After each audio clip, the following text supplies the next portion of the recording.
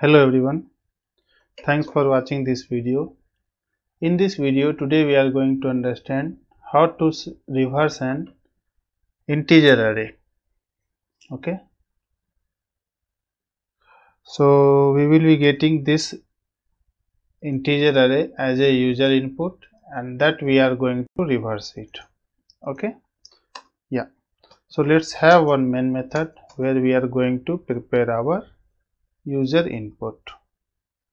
So this is something like that. Okay, integer type array user input equal to this one. Okay, now we are going to create one API which is responsible to reverse get reverse get reverse. Here we are going to pass the our array as a argument and we have to create the method with the same signature here. Okay, now let's assign this value into the our local variable. Okay, as we understand we can print this for loop without we can print this array without for loop also. So for that we having one class called arrays in util. Here we have the toString and you have to pass the input your actual array. If you print it you will get the same here 10 46 47. Okay, we are receiving the same data here. So this is the one other way to print your array. Okay, now let's have one for loop. So here I equal to input of length, we will start from reverse. Okay, I is greater than or equal to 0 and I minus minus. So we will be creating one array of integer type reverse equal to new int of the length same as provided by user.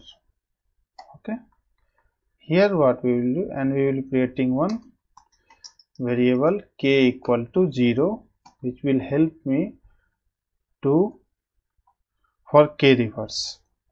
So what we will do is, earlier we will put the value into the k, what is the value which is coming from the input I, and then next we will increase the k to the next index.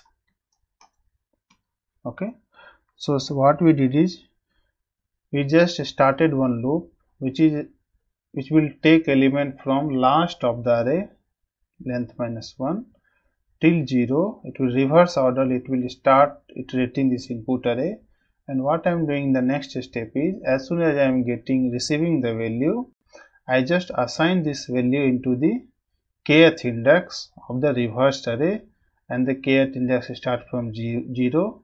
As soon as it got assigned, the kth value will increase with the 1. Okay, now let's check whether we received value or not. So we are receiving value here into the kth.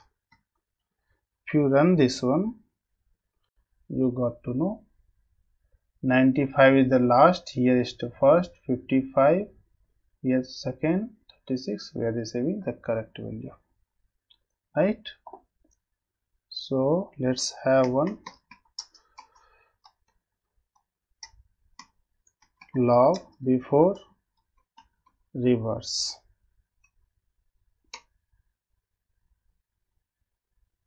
Okay, and then same as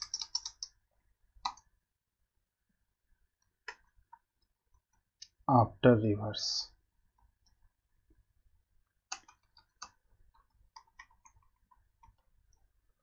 right click, run as Java application. Before reverse, after reverse. Okay. So this is the output we are expecting here. This is same as what we are expecting. Yeah. Thanks for watching this video.